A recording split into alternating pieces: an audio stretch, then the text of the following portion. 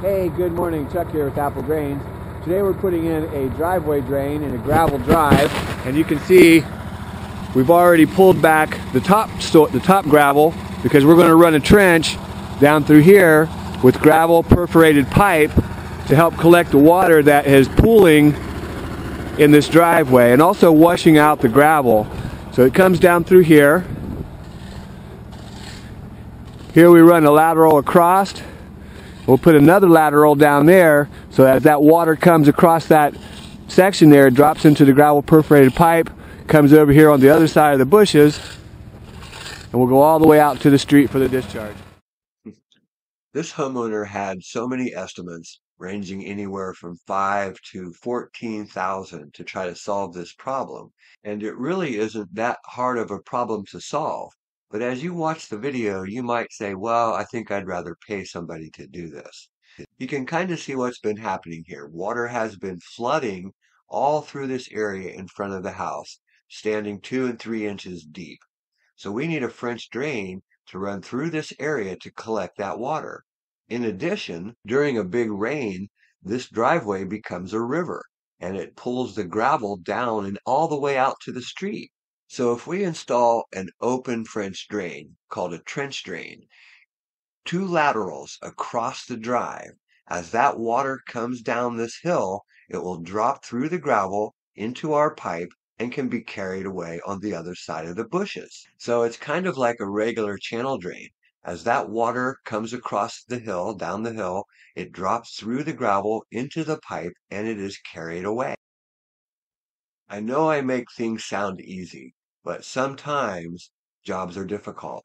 Here we found a layer of concrete underneath of the gravel. But if Chuck can start a hole, I can get the trencher in here and cut this apart. Well, then make it bigger. So if I can get the trencher down in there, I might be able to rip it up.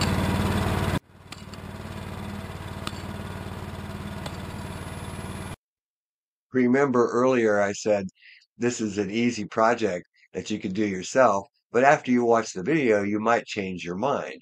So you can see it takes a lot of work to bust down through that concrete, but after that, I could get the trencher in there, and look what the trencher can do. So we started trenching, and we found a layer of concrete, of course, underneath this gravel.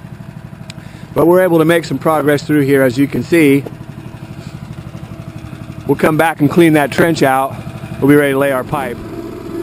The trencher's doing a fine job of slowly digging through that concrete. Once we've completed the trench, we'll remove all of that excess soil, gravel, and concrete so we have a smooth surface to put that top base of gravel back and cover the driveway when we're finished. So here we've got a no-hub bringing the driveway drain over, adapting to the 4-inch, and corrugated adapting to the PVC. Difficult little spot.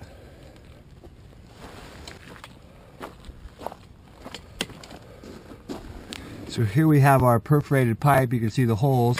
They're going to point down in this trench. We'll fill that with gravel, and as the water comes down this hill, it'll drop into our gravel, into the perforated pipe, and it'll get carried away over to the main line. So you can see we're backfilling the trench with gravel. We've got our perforated pipe down there, holes pointing down, little base of gravel underneath. And again, as water comes down this hill, it'll drop into this trench and will be carried away via the discharge. Here's our completed drain.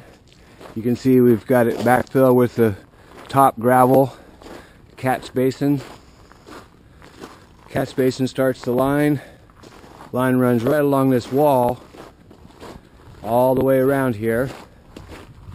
Pretty tough little install, but if you believe you can do something, I guarantee you can do it. And here's the discharge coming over. You can see the trench on this side going down the hill. Another gravel drain is right down here. It actually starts right here by my boot, runs across, and you can see the trench, but we still need to backfill that trench. Line goes out and all the way down to the street.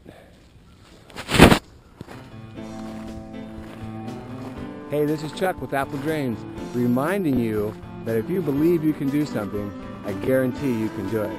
This job had concrete underneath of the drive, and you just have to believe. That's all I can tell you. You can do it. Have a great day.